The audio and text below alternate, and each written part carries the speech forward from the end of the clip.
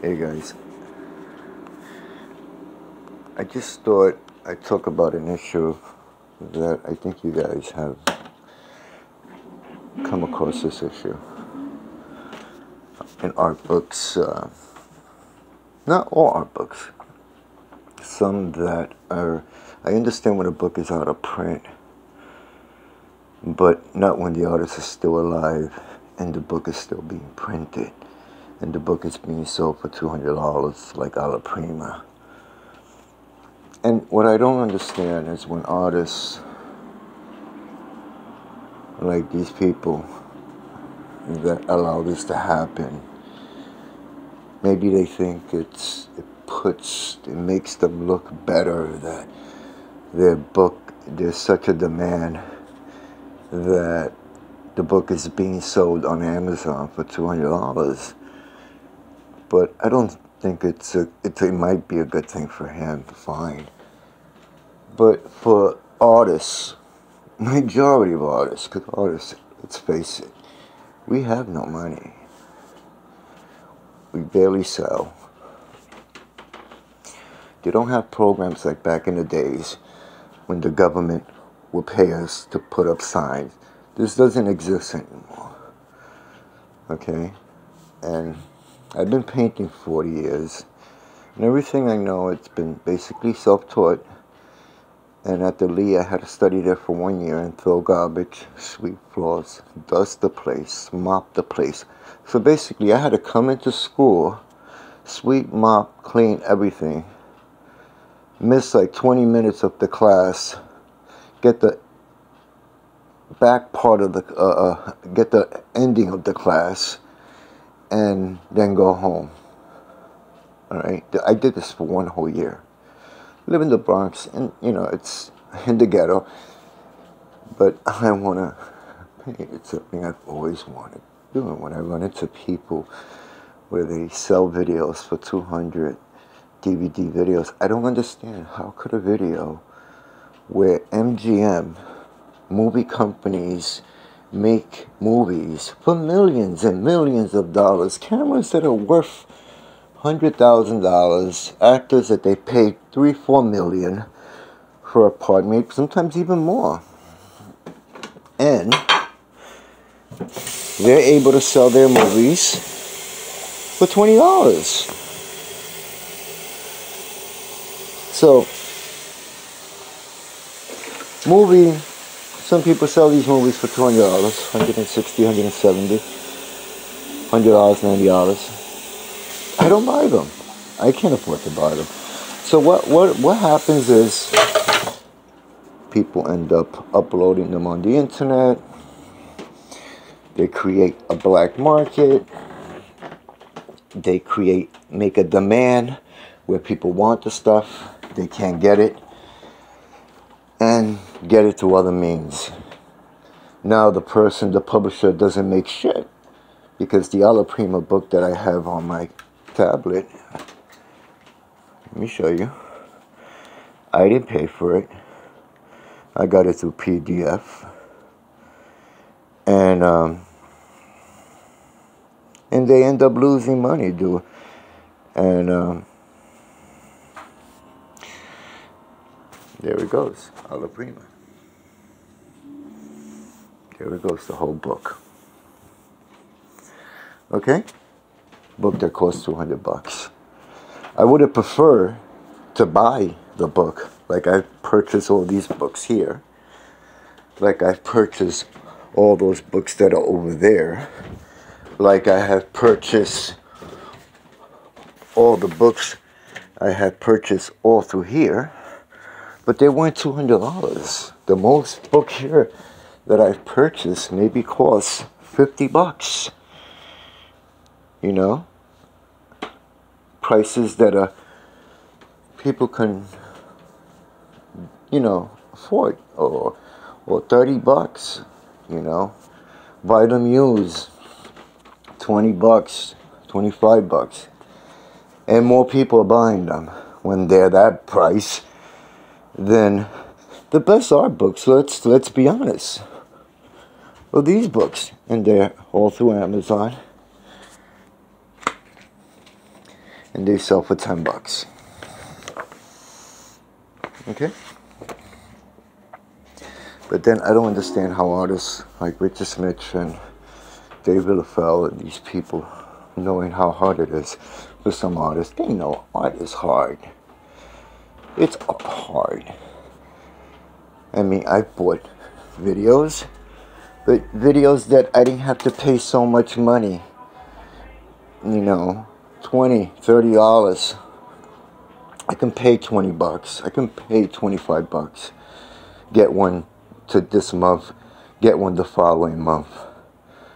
And, you know, until I get all the DVDs. But when these people sell freaking DVDs, what, $97? It's like a huge percentage of my Social Security, my veterans check. I don't understand that. I really don't understand that. I always swore that if I would ever get, and I'm good. I mean, don't get me wrong. I'm very good. I could make, you know what? I can make the same, because I do. I make videos teaching others, but not everyone knows everything. Art, you never get to a level where you, okay, I know everything. I don't have to learn anymore. No, there's always something you can learn from every artist.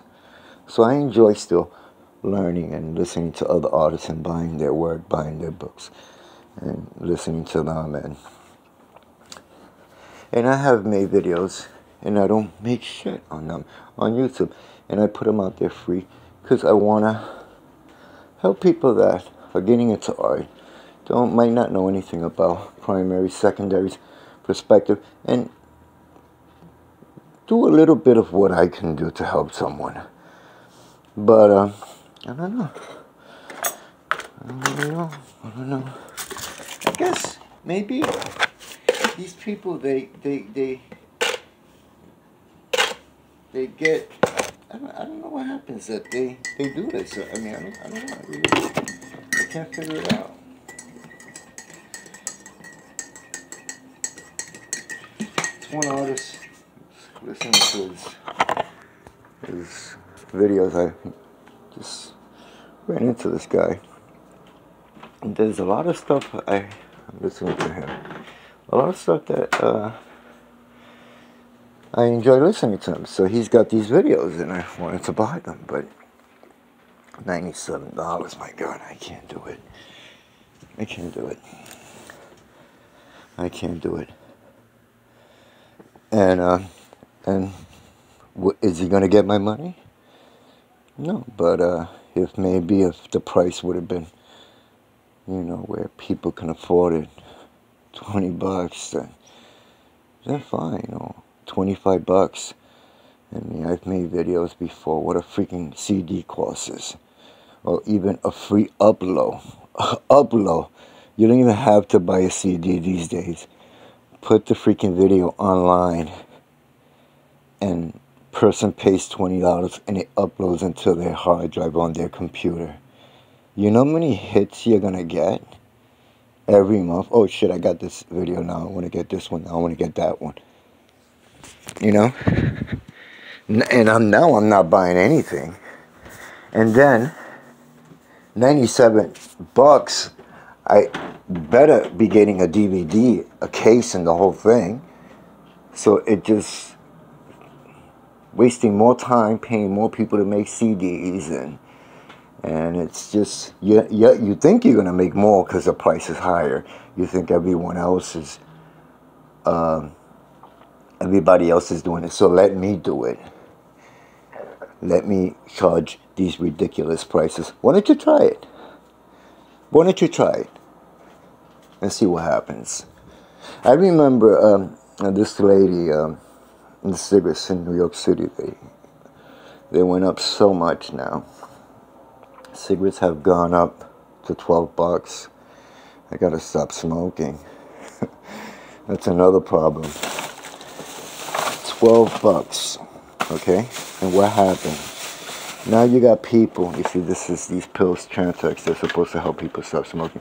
Now you got people coming from other states, bringing cigarettes where they pay less tax to New York City, and selling them for $8 instead of selling them for $12, and people buying them. So that's how I buy them. So because I can't pay 12, they're coming from another state.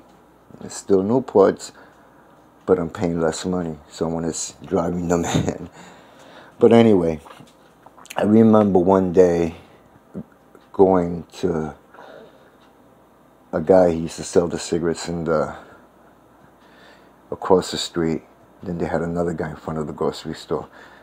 So the grocery store was selling the cigarettes for 12, and then they had a guy in the front of the store selling them for $8.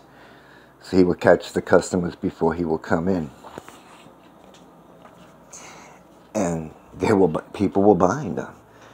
And the guy from the store wasn't making shit. Meanwhile, the people that were selling them for $8, they had a stack of money. I would go and buy. You give the guy a 20, he has to give you $12 back. These guys would have these stacks, $1,000, just all day selling cigarettes. But this black market, they created this black market themselves. This black market didn't exist before. Now they've done it. I mean, took the prices so high that, you know, and it affects you some way or another. It affects you. Believe me, when we bring these ridiculous prices, it affects you in some way. Believe me, because that's the mentality that people think. Selling things for more money, they're going to make more money, which is not true. You know, I remember I used to go to where people put these tables out and sell hammers, screwdrivers. And I remember I got this bunch of hammers I wanted to sell. I think I had 1,000 of them. And I asked the Jewish guy, how much should I sell the hammers for? He was like, well, if you sell them for $4, you get rid of them like crazy. You know, you get rid of them fast. $3. Now, if you try to sell them for 10, you're going to sit on them for a few months. And you're going to, I mean, are you into warehousing stuff or selling stuff? So I was like, no, I want to get rid of them, you know. I have a lot of them. And, hey, I got rid of them. Now, if I would have sold them for $10, $15, I would have sat on those hammers for months. I would have been busting my ass every day, taking more stuff back home, and less money. But meanwhile, I was taking more money back home, and I was taking less stuff. You know, and I was making more money. And when that Jewish man, I remember him telling me that, it made a lot of sense. You know, and then videos. If you think about videos, a lot of these videos that these people sell, it's a camera pointed to an easel, them painting, and them explaining what they do. They don't have no leading man, extras. They don't have any of that. A light, a camera, that's it. You know, and then they want 200. It's ridiculous. It is. It's ridiculous. And I hate when artists do this. I really hate when artists do this. Because they know what it is to struggle as an artist. Because everybody knows, struggling artists, that it's true. Artists struggle, and I have struggled, and it's hard. It's hard when other people have to pay for other things, food, you know, like, and you charge $97 for one DVD, $97 if a person gets $1,000 per month. That's a huge percentage of their income for the whole month. That's $100. You know, that's person makes $15 an hour. I gotta work a whole day for a fucking video? I think that's disturbing. Meanwhile, I can go and buy a regular movie video from MGM, where these people have spent millions. Iron Man, and paid $25. And I have a movie where they've spent millions and millions and millions. So yeah, they make more money. But you probably be making more money too, and you probably be more known, because your video would be in more homes, and people would, you know, but you want to sell your video for $90, less people going to see you, less people going to know you, and that's it. That's how I see it. I mean, I pray to God. I mean, I'm right now, believe me, I am. I don't think I'm a bad artist. I tell you, I've been doing this for a long time. I can do good work. I can't see myself doing that. I can't see myself. I could see myself making a video. $20, that's it. Put it on my page. That's it. You know, matter of fact, Facebook just gave me, I made that thing with them that I can charge people now for videos. It's a new thing Facebook has. So I can probably make a couple of videos. But, you know. And then there's so many people that it's so competitive these days, because YouTube, there's so many people making full-length videos, art videos, and they're not charging anything. They're by the hundreds on YouTube, by the hundreds. So artists think about it in these terms. Okay, why am I going to spend $90, $97 for this video if there's so many other artists teaching the same shit this guy's teaching for free somewhere else? But meanwhile, sometimes you run into some artists that it just clicks, you know. Like this one artist that I came across, I've learned shit. Everything that guy's talking about, I've seen it and heard it on other channels, you know. But just like the way he teaches something about you just liking, why not? Why not get the video? But you can't. Not in those prices.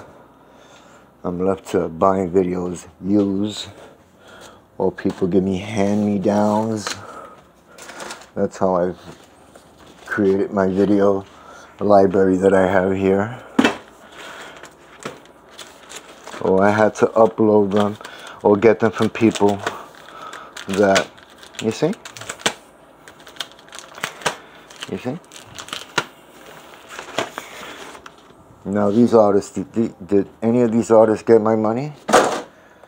Any of those artists? No. No. Because I'm not paying $200, $300. I'm sorry. And I really wish I could get the real thing. And don't get me wrong, there's videos that I have gotten the real thing that have reasonable prices, like $20. Okay? $20. Like people like this. So that's proof right there, and I have a few other more that are selling for those prices. Okay? And that video, I've seen it in more places and more homes than other videos. Why? Because it's cheaper.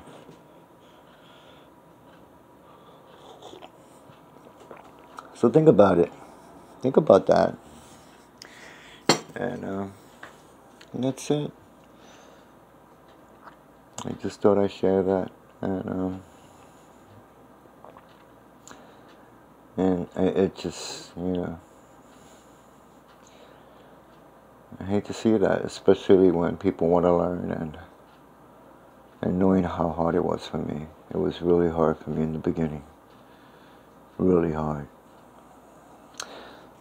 Sometimes I see videos of kids in India, in poor countries, and I see them doing these little unboxing, they have their little Amazon in India, and I saw this one video of this Indian boy doing an unboxing of this sketchpad that he bought in his Amazon over there in India, which the quality of art supplies is shit. And he was so thrilled to make this one video, and you see the stuff that he owns, and it just, well, I don't know how many times I've done it. I mean, how many times I've seen artists, and I have gotten in contact with people on Facebook. You don't believe me? I'll give you names. Get back to me. I don't know. I don't know these people. And something about me seeing their video, and I was like, listen, I have some brushes that I'm not using. Could I send them? Would you like some free brushes? I bought this, I came across, I think, 5 sets of this watercolor paint. I had like 6, 7 of them. As a matter of fact, the same person that I sent the brushes to, because I became friends with her. And I was like, Carmen, I got my hands on some watercolor sets. Would you like a couple of sets? I had like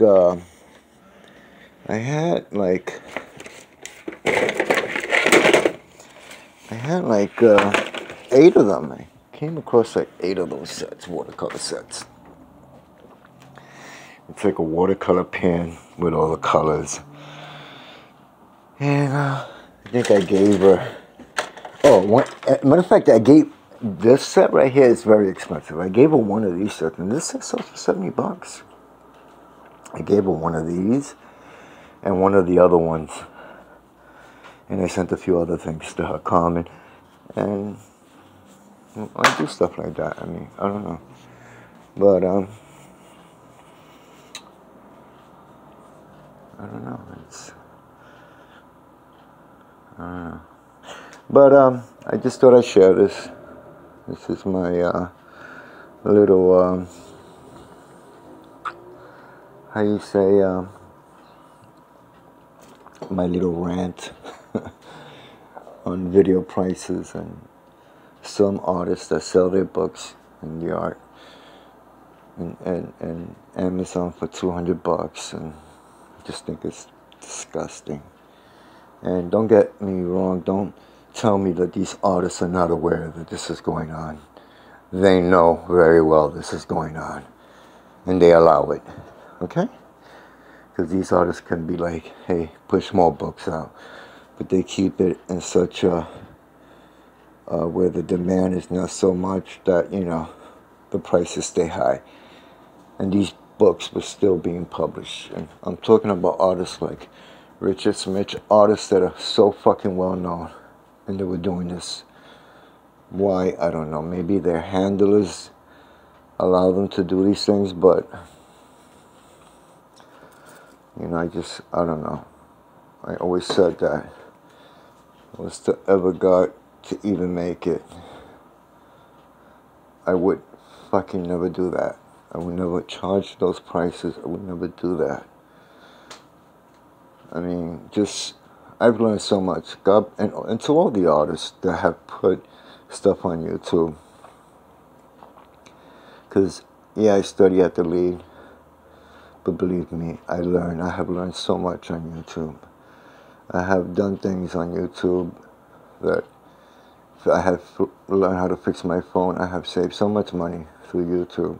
It's been a good place to go to when you want to find something out. It's been a good place to go to. But there's a lot of artists that I would love to buy their DVDs, and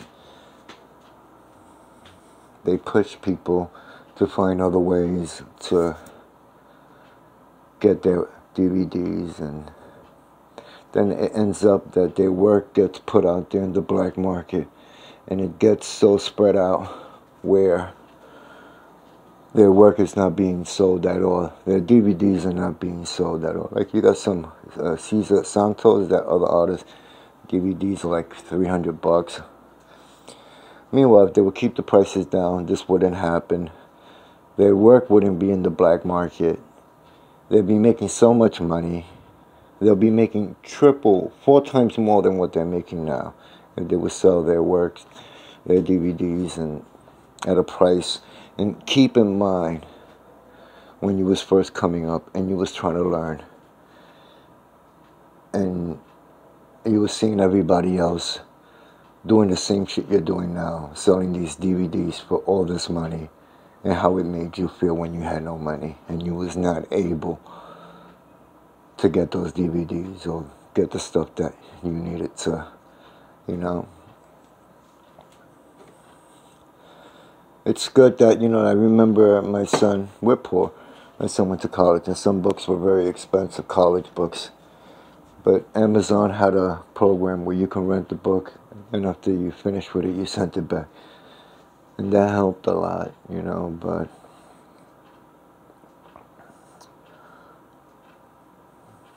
and there was other ways of me getting the book. And you have to, I really don't want to do that. I really prefer to just do things where I can just get the CD and, and do things the right way. And I have no problem with them making money, but when things are at a price where things are, you're not trying to break a person, Like you think about some people these days, you got people today that make only $15 an hour. And a lot of them want to be artists. There's a few that probably make $15, I'm guessing, that make $15 an hour that want to be artists. How can they afford to buy a freaking CD that sells for $97? That's a whole day of someone working in McDonald's, wiping tables, cleaning toilets. Anyway, bye-bye.